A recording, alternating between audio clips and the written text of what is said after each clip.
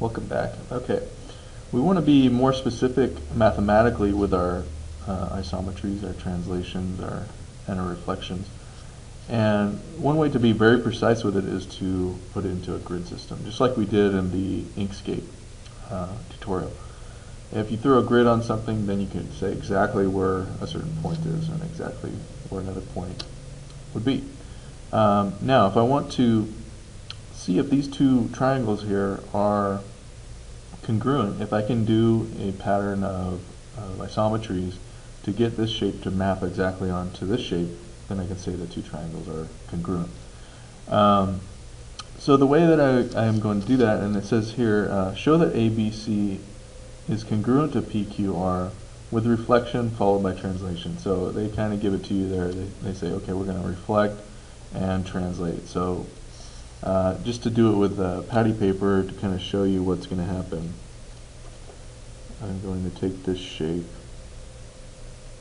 I'm going to reflect it, so that's flip it over. Now I wouldn't want to go this way because that would not work, right? So I want to reflect it across this line, and then I want to translate it down so that it maps on top. Okay. So the way I would do it in a coordinate plane, if I'm going to reflect something across a line, and I could reflect it across this line of x equals -1, or I could reflect it across the y-axis, or I could reflect it across somewhere else. I think the best point is to, because I want to translate just straight down, is to reflect it across the y-axis, because then it goes the same distance away from the y-axis on this side, it will go on this side. So C reflects to one away from the y-axis right here, so this is C prime. And then B would go 1, 2, 3 away on this side, so 1, 2, 3 away on that side. This is B prime. And then A goes 1, 2, 3, 4, 5. 1, 2, 3, 4, 5 to that point right there. This is A prime.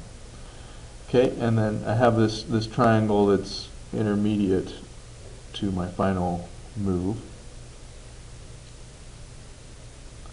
And just rough sketching there.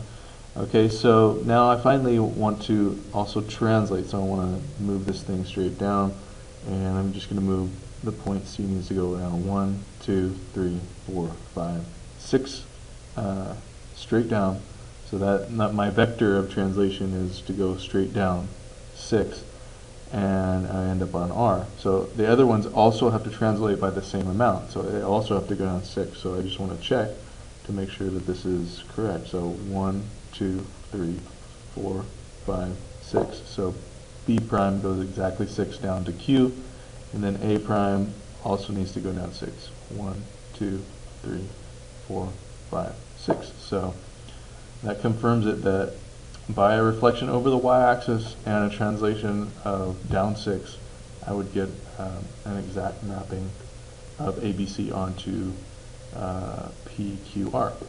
Okay, now the next question says, if you reverse the order of your reflection and translation in part A, does it still map onto ABC, or ABC onto PQR?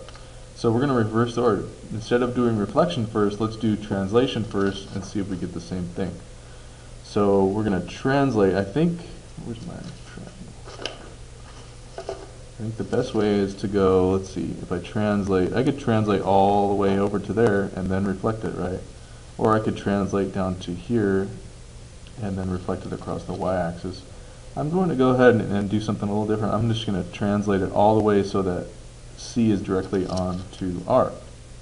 So that translation would be going down 1, 2, 3, 4, 5, 6 over 1, 2. Okay, so if I do that to all the points, if I go down 6 and over 2, so I'm going down 6 over 2 to get to R. Let's do the same thing with B. So 1, 2, 3, 4, 5, 6 over 2. So my new C point is already on R. This is B prime. And then A is going to go down 6. 1, 2, 3, 4, 5, 6, and over 2 to right there. So this is A prime. And now I have my intermediate triangle is here. So I did translation, and it was by this vector going down 6 and over 2, going down 6 and over 2, going down 6 and over 2. And now I'm going to reflect it over the line x equals 1, right? This line right here. Okay, so everything, so C itself, C prime is 0 away from the line, so it goes right onto itself.